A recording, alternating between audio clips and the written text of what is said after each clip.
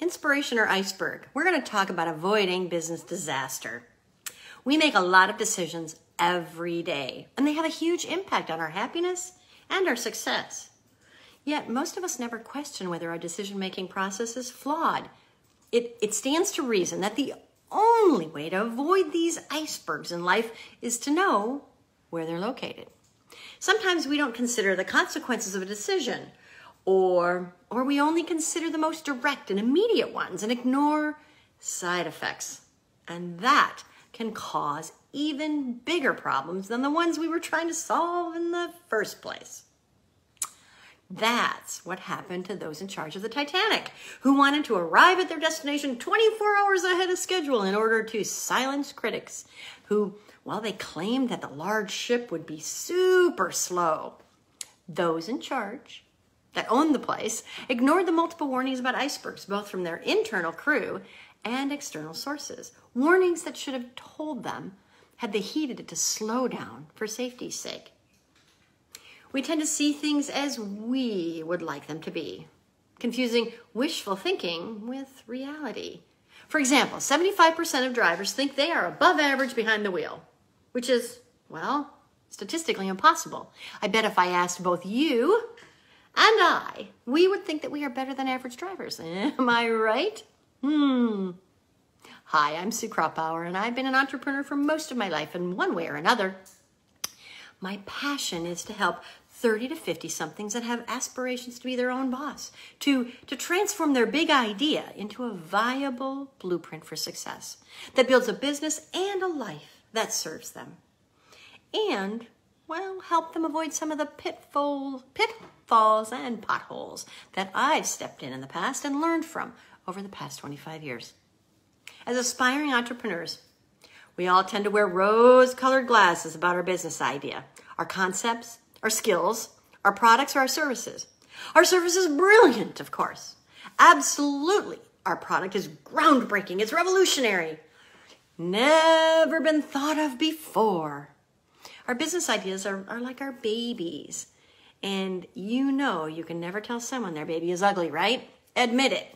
We also tend to magnify the positive aspects of our business ideas and, well, minimize the negative ones. Now, don't get me wrong. Intuition is a perfectly acceptable means of making a decision. I absolutely believe that intuition, that gut instinct, can be an asset. But when we allow intuition, relying on our gut to outweigh any analytical thinking, it leads to critical, business-crushing, wallet-breaking mistakes. Admit it. You know it too. Intuition or gut feeling is not enough unless you combine it with solid information. More often than you'd think, new business owners will take a stance on their BHAG, their big, hairy, audacious goal or idea, and fail to see beyond it, ignoring marketing trends, not looking at what might be better options that are out there, and forging ahead and launching with great optimism, but perhaps without much else in their tool belt. One good way to avoid this bias this blind spot, is to try and distinguish facts, objective, from opinions, subjective.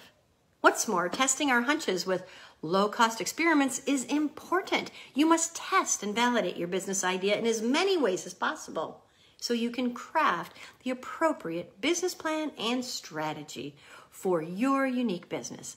And one of those is through a business litmus test to determine the probability of success for that amazing, stupendous, BHAG business idea you've got, to let objective data tell you whether or not your business, your baby, is truly beautiful or not.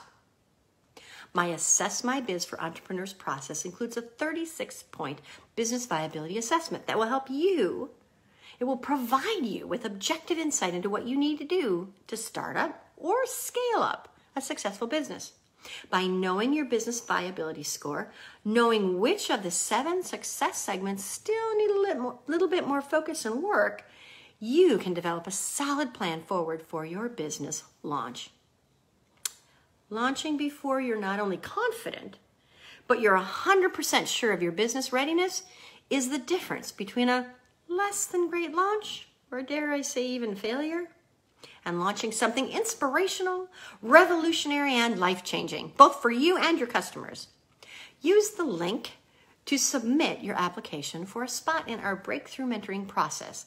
I've formatted them as quick sprints that are focused on specific business objectives, usually aligned with that business business litmus test, to learn your viability score and understand what you need to do to start up or scale up a successful business, rather than hitting hidden traps of that business iceberg that can sink your ship. Thanks for tuning in to me, and we'll talk to you same bat time, same bat channel next Friday.